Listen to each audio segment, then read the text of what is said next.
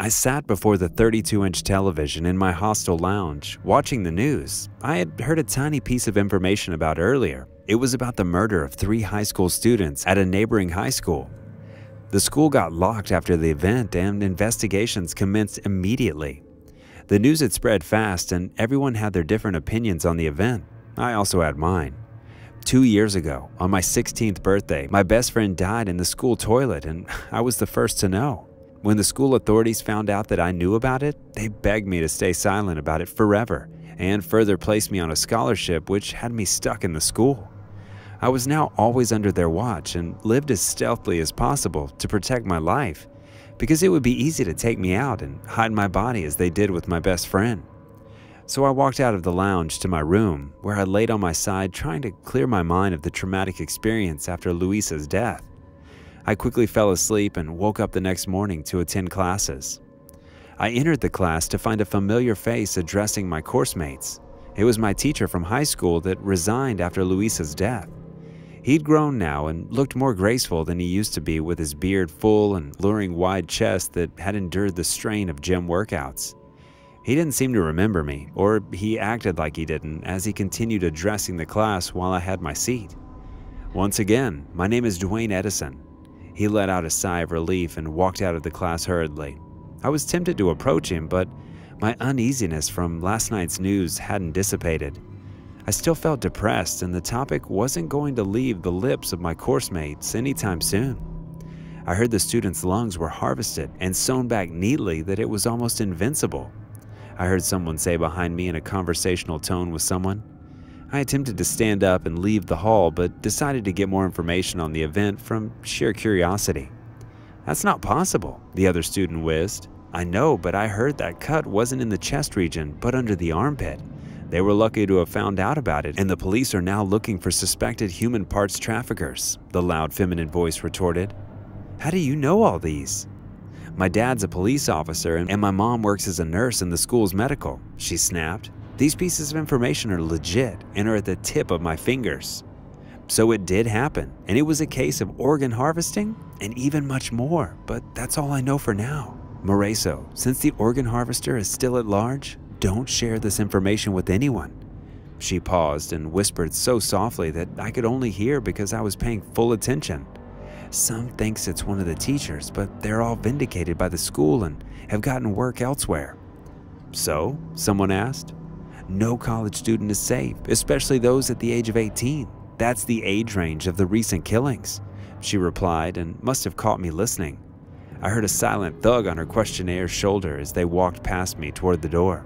I shouldn't have listened. I buried my head in my hands and sighed deeply with glints of worry and fear forming a cloud over my thought process.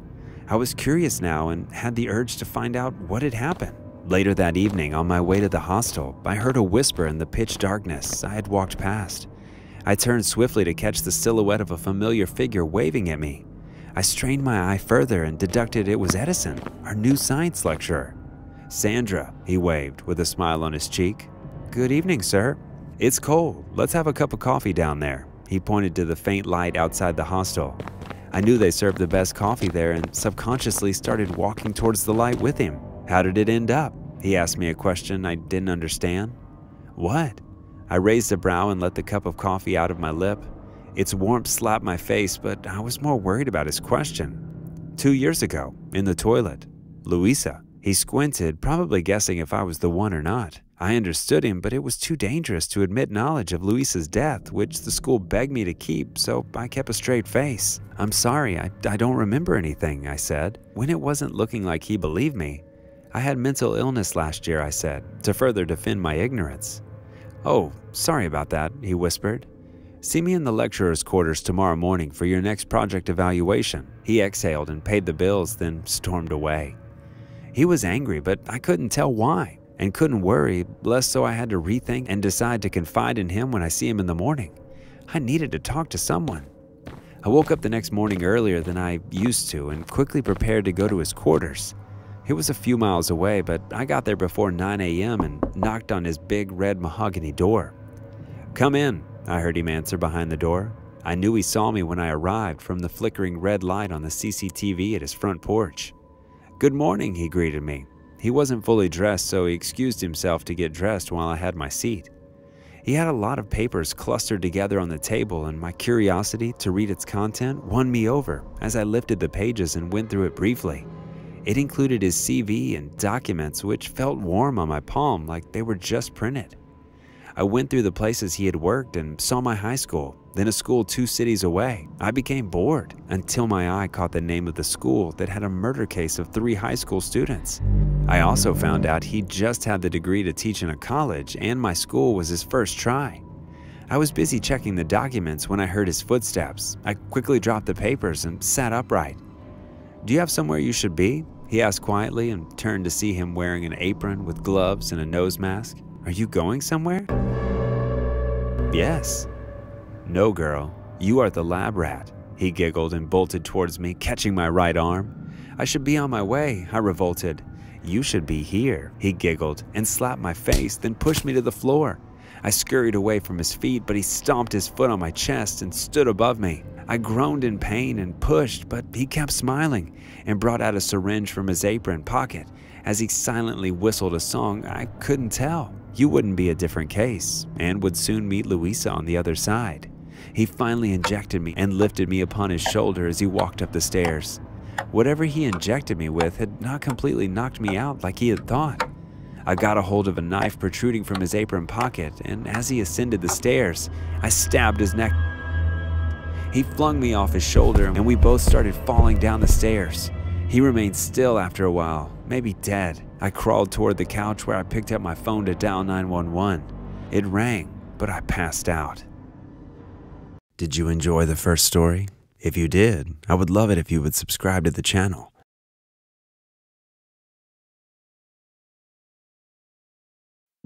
Mr. Green was a tall, thin man with bulging black eyes that sat behind a pair of wire-framed glasses and an inexplicable love for fedoras.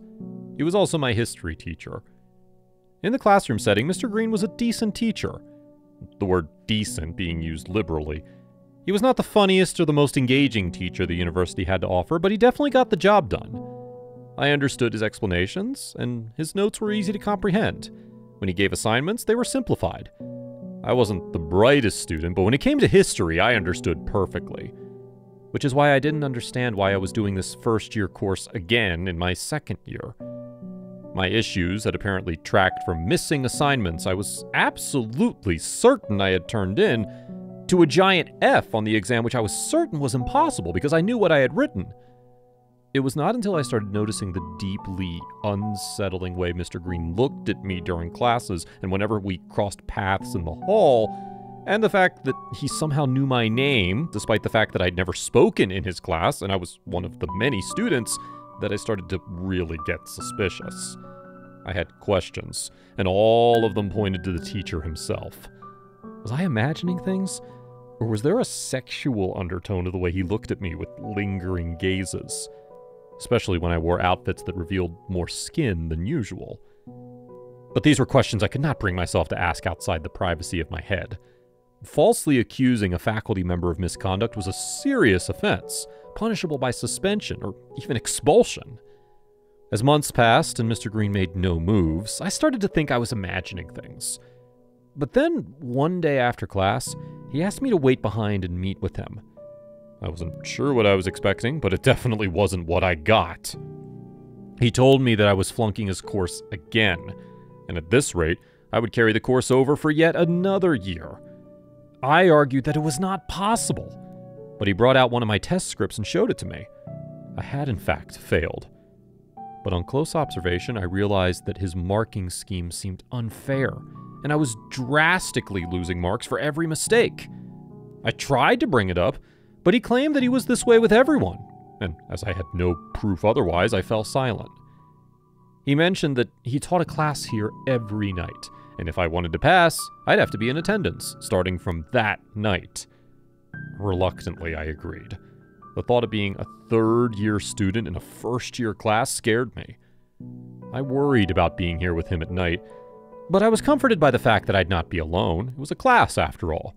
Besides, he hadn't done anything suspicious. At night, I came to class, only to find it empty. I was starting to think I'd misheard, when Mr. Green came in. I asked about the rest of the class, and he told me I was early, and they'd be here shortly. 30 minutes passed, and there was no sign of any other students. Suddenly, I became aware of the fact that Mr. Green and I were here alone. He came and sat with me and talked about my grades and how failure would look bad on my results and affect my future and maybe even delay my graduation. I thought he was being motivational until his hand rested on my thigh. I flinched and he retreated, only to go around and stand behind me. He continued to touch me inappropriately while he talked. I stood up and asked him to stop, but he smiled and said this was the way to pass his course. Irritated, I walked away, intending to leave, only to find the door locked. I was trapped with him. He confessed to everything, failing me on purpose, shredding my assignments, arranging this meeting. He said I had no choice but to give him what he wanted. He tried to reach for me, and I resisted. He got upset and started to get violent with me and groped me. Before he could go further, I retrieved a can of pepper spray from my bag and got him right in the face. While he was squirming, I kicked him in the jewels, snatched the keys from him, and fled. The next day, I reported him to the principal. But to my utter disbelief, I was threatened with expulsion if I didn't stop. And so I did. The next week, I transferred to a new class and started to save up for a taser. But that was not the last I'd hear of Mr. Green. He was greatly offended by his failed attempt to have his way with me, and he showed it in a way that only I would know he was responsible, and in a way that discredited me if I ever tried to oust him again.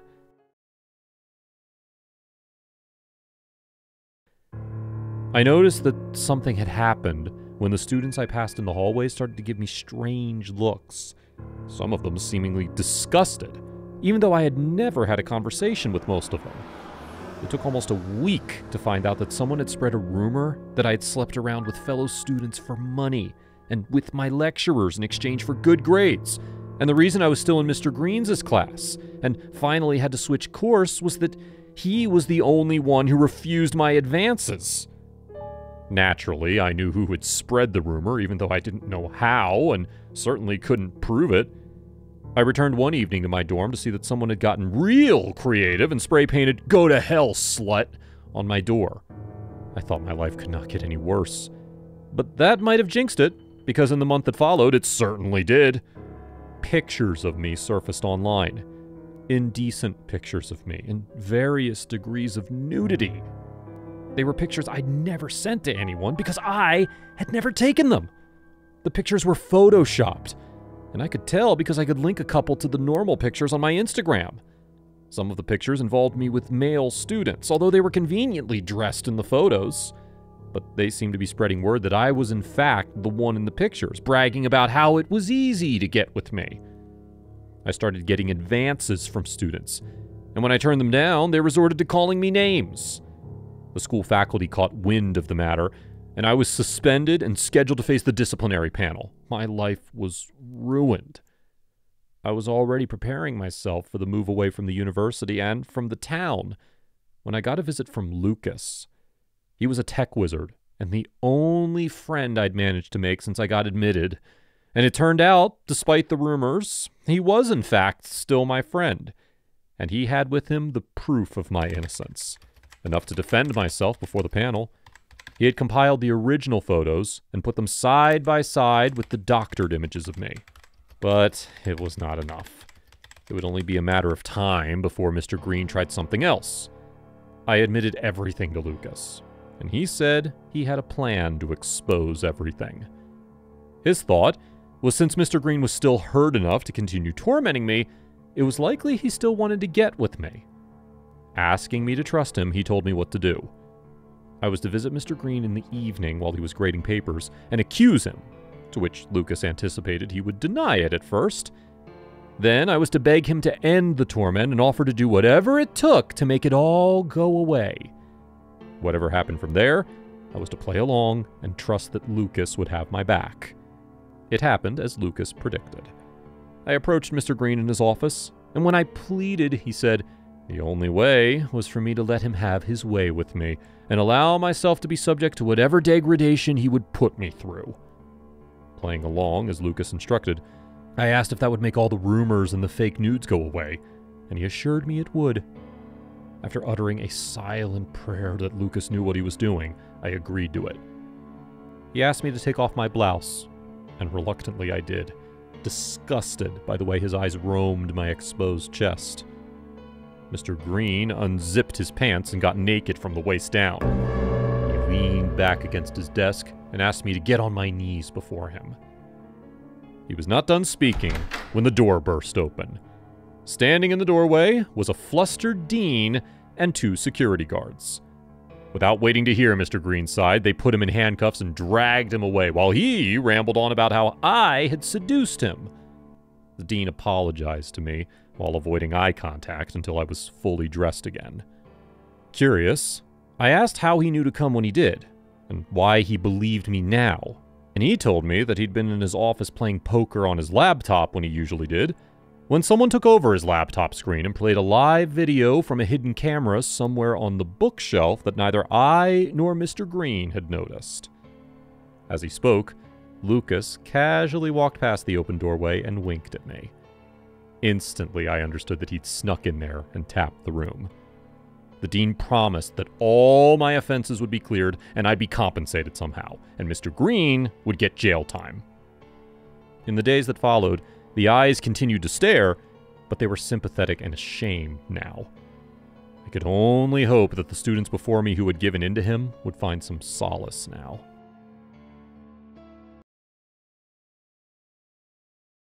The plant biology teacher asked us to come to his house in the woods, eventually after months of persuasion.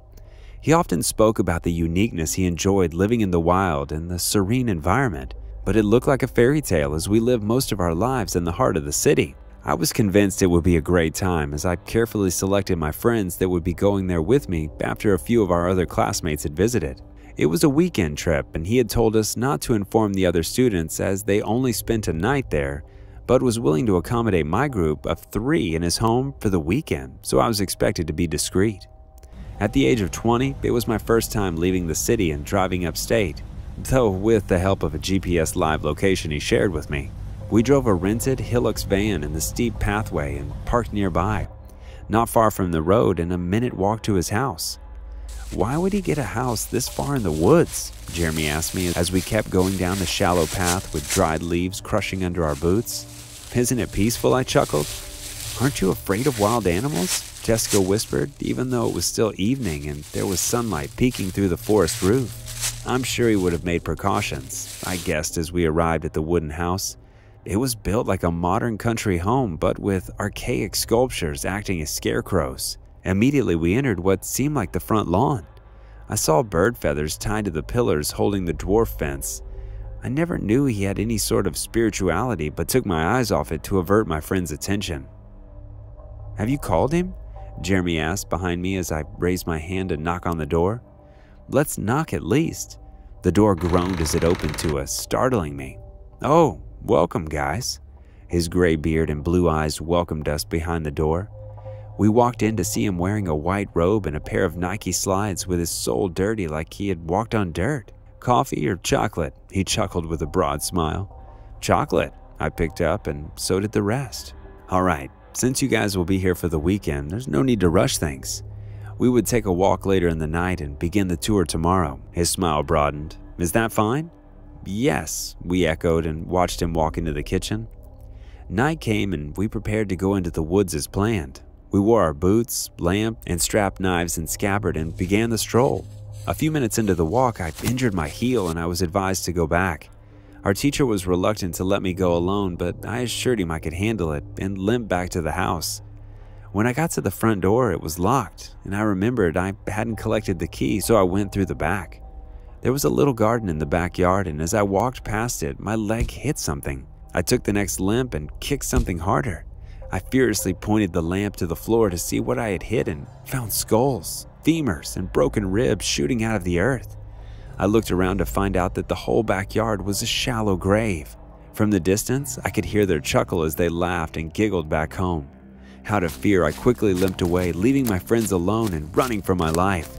It was the last time I heard from them and the teacher.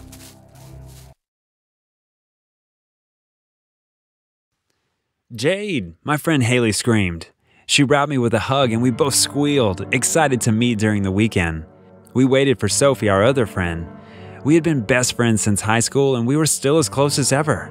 "Girls!" Sophie squealed as she came to meet us. As one, we walked to the hotel, aware of the heads that turned our way. We were all pretty and we knew it. I fluffed my blonde hair as we walked inside the hotel and we all giggled. I worked as a model while Haley and Sophie worked as social media influencers. We were all doing well in our jobs and we were quite popular. As we caught up on things in our lives, we reminisced on our high school life. I was pretty proud of my past and it was what shaped me up to be who I am presently. I lived a life only a few people my age could afford. "Remember all those girls with braces?" Haley asked. She fluttered her eyelids at the waiter that served us food and he blushed before walking away quickly. I nodded, snorting. It had been our delight to make their lives miserable. Many times we had been reported as bullies. It didn't matter though. We now were successful ladies. After the meal, we got into our cars and drove to our respective homes. A call woke me up and I reached over for my phone. It was Haley and she sounded panicked. "What do you mean she was injured?" I asked, aghast. Haley explained to me that Sophie was in a bad condition and gave me the address of the hospital. I drove there in a panic. My mind was coming up with various scenarios. I winced when I saw Sophie's face. Her face was bruised and her front 2 teeth were missing. She was crying silently when I came in. Haley met my eyes and grimaced. I tried to comfort her, but she was worried about her teeth and how it had ruined her appearance. I told her she would just fix in artificial ones, and she seemed to calm down a little. I asked her how it happened, and she dissolved into tears again. She said she went to get something at the supermarket close to her house and had just entered her compound when a masked man tackled her to the ground. He had covered her mouth so she could not scream for help. It was dark enough that there was no one around. He used pliers to pull out her teeth and she went unconscious. I shook my head in horror, unable to comprehend why anyone would do that. I left Sophie, promising to check on her the next day. Haley and I kept coming back to check on Sophie and offer any assistance we could. "You mean Haley hasn't been here this morning?" I asked Sophie. She shook her head in the negative and I frowned. That was strange. We always met at the hospital. I decided to call her. It got picked up the second time. The person on the other end told me that Haley was badly injured and was waiting for an ambulance. I could hardly believe it. I rushed out without telling Sophie anything and just drove to Haley's place. The ambulance beat me there and I followed them back to the hospital. I stopped in my tracks as I saw her. Haley's front teeth were missing. Oh no! I drove back home with shaking hands. I was convinced I was the next target. First it was Sophie, then Haley. It was more than coincidence. Someone was attacking us. I parked in front of my house and got down. The bushes in front of my house rustled and I paused. I took a deep breath and waved it off as paranoia. I walked up to my door and fished for my keys. I entered my house and was about to close the door when it got wrenched from my hands. I staggered back, dazed. A masked man entered and closed the door. I started to shake. It was my turn. I stood my ground watching as he approached me. I feinted left and dashed for the door. He caught my 2 feet before I reached the entrance and he dragged me by my waist. I screamed and I reached my hands for his head. His mask came off during the struggle and I turned to see his face. The shock of his eyes meeting mine stalled his actions enough that I jerked out of his hands and ran outside. I hopped in my car and drove to the nearest police station. I told them what had happened and they put out a search warrant. I was still coming to terms with what happened. I recognized the man that attacked me. His name was Simon. We went to the same high school. I could not mistake him for someone else. The 3 of us used to make fun of him because his front teeth were missing. Now he was out for revenge, and I was the last one on his list. I didn't sleep in my place that night, but instead lodged in a hotel. The next evening, I went to my place with the thought that Simon could not be stupid enough to come to my apartment again. I sighed as I closed the door and dropped my keys on the table. I went to the kitchen to get a glass of juice. Jade. I froze, cup to my lips. I slowly turned to see Simon looking at me. My legs gave out and I fell, glass cup shattering on the floor. Please, I choked out, crawling away. Simon laughed and pulled out his pliers. My face went pale and I screamed in horror. There was no way I would let him pull out my teeth. I stood up shakily and ran as fast as my legs could carry me. I didn't know what I was going to do, but I ran all the same. His footsteps were just behind me, but I had an advantage. It was my house, and I was very familiar with it.